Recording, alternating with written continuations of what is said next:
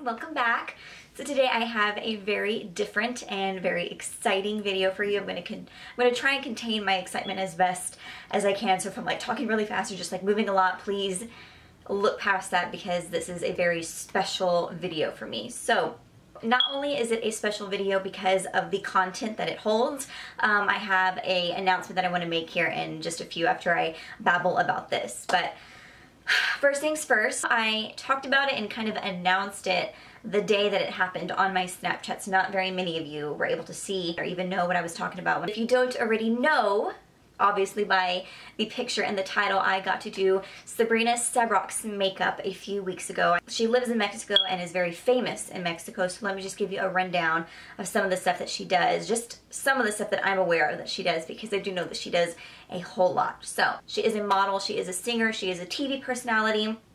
She has been on the cover of Playboy 5 different times, which is crazy because I know that it is, you know, such a privilege and like an honor to be on the cover of Playboy at least once. And so the fact that she was on it 5 different times is insane. I believe she was on it twice in Mexico, once in Italy, once in Russia, I believe. So crazy stuff. She came to the States about 2 weeks ago to work with my boyfriend Robbie, who is a producer. Like I said, she is a singer, so she wanted to come and record a couple songs with him, and that is how I was able to get the opportunity to film this with her.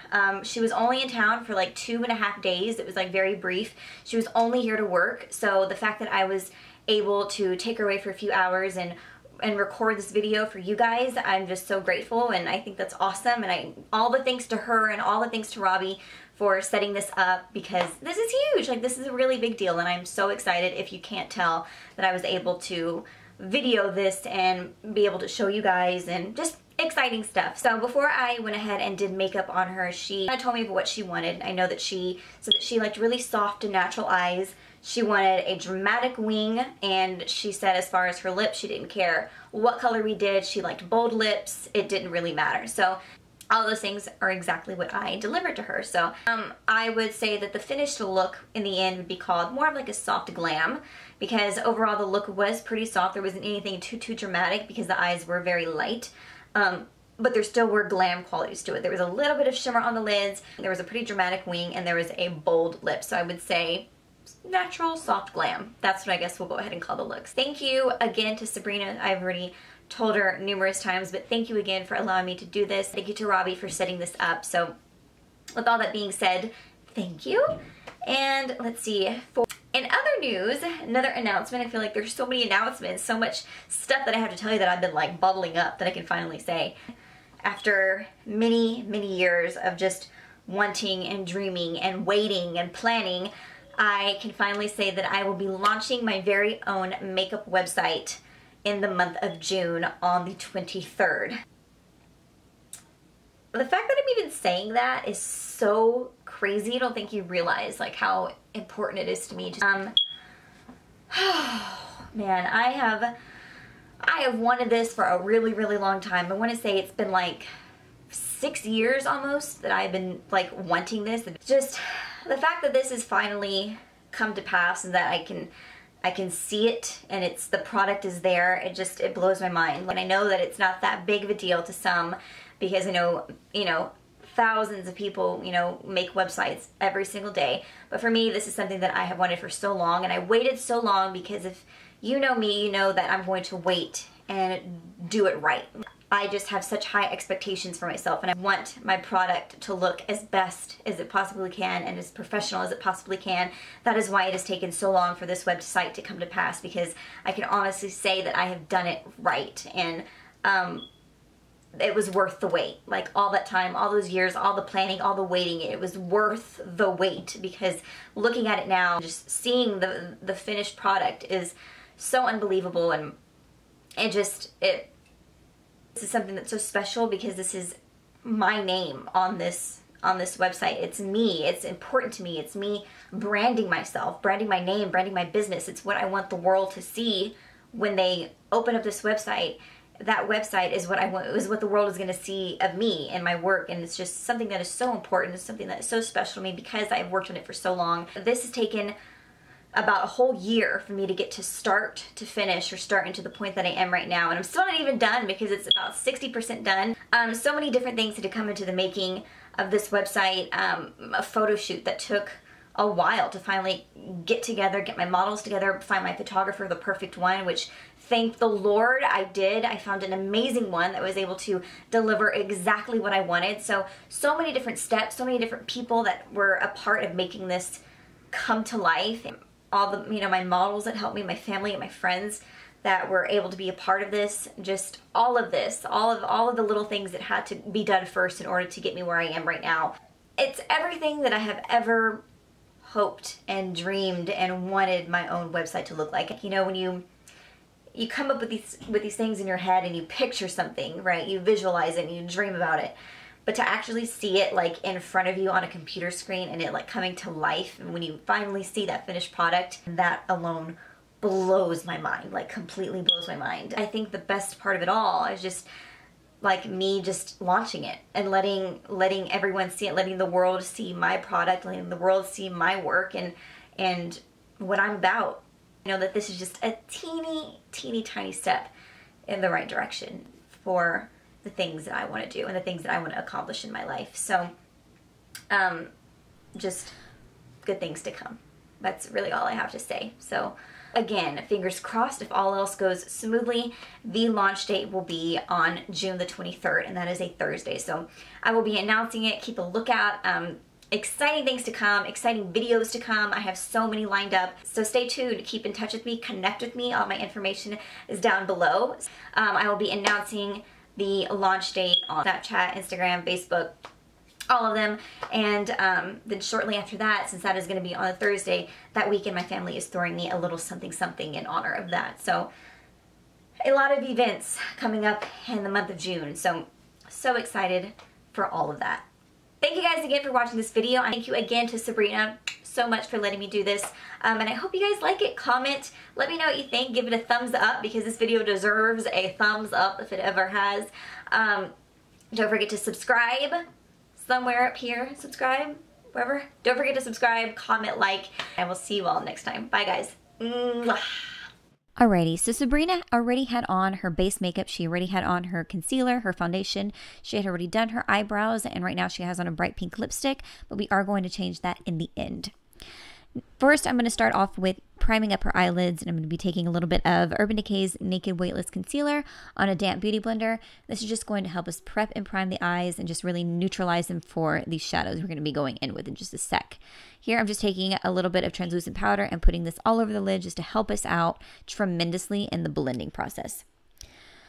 I'm going to be taking the Kat Von D Shade and Light Eye Contour Palette today. I'm going to be using the Cool Quad, and the first shade I am taking is the Lazarus on my Sigma E40. And I'm just going to be putting this all over the eyelid, but mainly focusing it into the crease, as you can see here. Next, I'm going to be taking my Morphe M433, and I'm taking that shade next to Lazarus, which is just a shade darker in Celios, and I'm going to be putting this all into the crease. Next, I'm going to be using that same Morphe M433. I'm getting that same Celios shade and just deepening up the inner and the outer corner. And what this is going to do is just going to give her a very big, bright, doe-eyed, rounded out eye look, which is my personal favorite. Here, I'm just going to go in with that same blending brush and make sure that we don't have any harsh lines on what we just did. Next, I'm going to be taking just my finger and using Liberatis, and that is the white shade in the Cool Quad, and I'm just focusing this in the center of the lid. And what this is going to do is it's just going to make the eyelids bigger and just make them pop more, and that's what this technique will do, is using just that white matte shade. Here I'm going in with that same Morphe M433 and just deepening up the inner and the outer corner. Again, I go back and forth and I do this quite a few times throughout the whole process, and again, getting that same blending brush and going over every single time I do that, just to make sure that everything is really buffed out nicely. So even though Sabrina did want a really nice, soft and light natural eye look, she did request a dramatic wing, a pretty thick wing, so that is exactly what I gave her. I really did try to take my time on this, one, because you always want to take your time when you're doing a wing, and two, just because I really wanted to make sure that I was building up the wing slowly. You always want to start little and then go big, and that's just going to be the easiest way to do that. For her lashes, I wanted to give her something dramatic, and I automatically knew that I wanted to use my ultimate favorite lashes in the style Grand Glamour by Elora, the Vegas Nay collection. Those are my favorite lashes of all time. I personally love a really soft, like natural, neutral eye. I wouldn't say neutral, but just a soft, really soft, natural eye with just dramatic lashes. That is my personal favorite. But regardless of what look I did, I knew that I wanted to use these specific lashes on her. And honestly, they looked gorgeous on her. So, so pretty. Here I'm just taking a little bit of liquid liner, and what this is going to do is it's going to camouflage the lash band, and because even though these are super dramatic and very unnatural lashes, you still want the application of the lashes to look as natural as possible. So that's what this is going to help out with. Next, I'm just going to be taking a small detailed brush, and I am using that same matte white shade, Libratis from the Cool Quad, and I am putting this on the very, very high points of the brow bone, like literally right under her eyebrow and in the inner corners of the eye. What this is going to do is it's just going to open up and brighten up the eye look and just make things pop a little bit more. And again, this is the white matte shade. Next, I'm taking my Morphe G20, and I'm going to be using Anastasia's single eyeshadow in Pink Champagne. I felt like this look needed just a little something more, and I am focusing this shadow just in the center of the eye, like literally right on top of that white matte shade. I didn't wet my brush because I didn't want the shadow to look too intense, because this shadow can be super intense. I didn't want that, so I just left the brush dry. Here, I'm just going to be going in with a little bit more of that liquid liner, because I went ahead and I put that extra shadow on there, so a little bit of fallout came, and I just want to make her liquid liner look as black and inky as possible. So I'm just going to go ahead and go straight into contouring. I actually did use the Kat Von D Shade and Light Face Contour Palette, and I am taking the shade Shadow Play. And I can't remember which brush this is, but I know that it is a Morphe brush. I just really took my time to carve out the face. She had great bone structure, so I was just enhancing what she already had. Here I'm going to be going in with my MAC Emphasize, and since I wasn't able to start off her makeup, since I wasn't able to do her foundation, her concealer, which honestly is a crucial part in the highlighting step, it's like the highlight before the highlight, if that makes any sense, I wasn't able to start that off, so I just took a generous amount of MAC Emphasize powder, and I put this generously in all the places where I would put that concealer. So underneath the eyes and upside down triangles, I wanted to carve out her contour so it was more sharp and precise. I put it down the bridge of the nose, on the forehead. Again, everywhere where I would put that concealer in the beginning is exactly where I put a good amount of that MAC Emphasize, and this is what kind of took its place.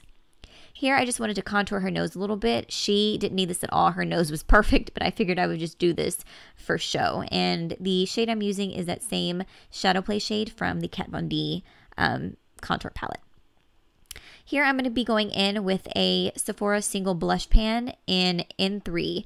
This blush I've been obsessed with lately. It is great for those of you with more fair skin, and this reminds me a lot of MAC's Melba Blush, which is my favorite blush of all time, so I've been obsessed with this one lately. Here, I of course wanted to give her that glow, so I went ahead and used a Becca highlighter in the shade Pearl. Again, because she has fair skin, I wanted to use this shade because it is the lightest in their collection and it fit her perfectly. Here I'm just going back in with a little bit of that blush just to blend in that highlight and the blush together, because you do not want a distinct stripe or line of highlight. So I just wanted to make sure that that was blended in nicely. Here I'm just going back in with a little bit of that MAC Emphasize just to clean up my mess, make sure that that highlight is still popping, because that's important. And here I'm just going in with a Morphe pencil brush and a little bit more of that Libratis to smoke out her bottom lash line ever so slightly. Then I'm going to be applying a little bit of mascara just to mesh her natural and her false lashes together, because you do not want to see your natural lashes whenever you have your falsies on. I went ahead and had Sabrina take off her pink lipstick, and I'm putting some powder just to neutralize it. So she did say that even though she, likes her eyes more natural and light, she did like a pretty bold lip. Like, she didn't care really what color we did with her lips. However, she did like the color that I had on, and it was actually the NYX liquid lipstick in from the lingerie collection, and I believe this was in the shade Honeymoon, and this is more of one of the darker colors in the collection. So absolutely loved this color. I don't think I could have picked a better one for this look. It was so cool and so different. I did notice that she liked her glossy lips. So I went ahead and added Hot Teddy from Buxom, the gloss, and I'm so glad that I did. This is truly, I feel, what made the look pop and just really come together. So I'm going to go ahead and finish off by spritzing her face with a little bit of Fix Plus to keep her looking glowy and very dewy, and that completed the look. A huge thanks to Sabrina again for letting me do this. Thank you guys for watching, and I will see you all next time.